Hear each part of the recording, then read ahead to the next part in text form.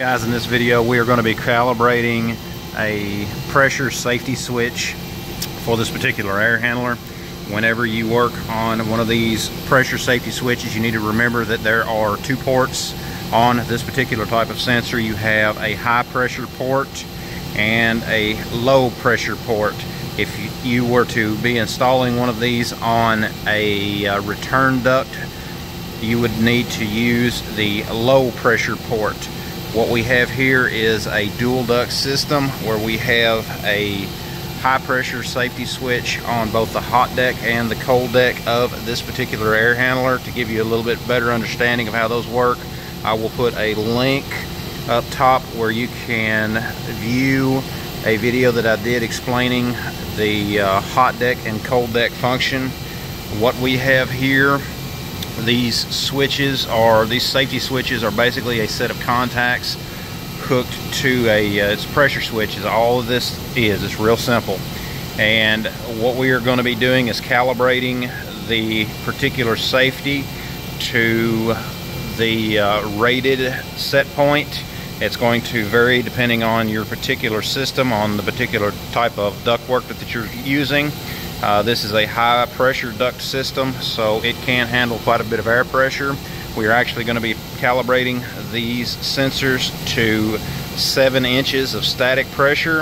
I have just finished calibrating this particular sensor here, and the way that we do that is by connecting a magnehelic and just a hand bulb pump together. I will actually put links down in the description to where you can pick up one of these, a hand bulb as well as a magnehelic.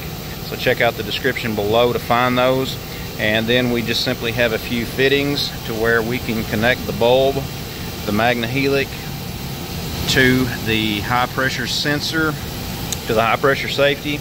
And then all we will do is pump the safety up, pump the bulb up until the unit clicks, just simply like that. I want to slowly watch what it goes to, but before I do that, you always want to make sure that you close the valve to make sure that you are getting a good seal, and then simply pump the switch up until you hear it click. I don't know if you will be able to hear it click in this. Currently have this one set to just over 7 inches of water column. And okay, there we go.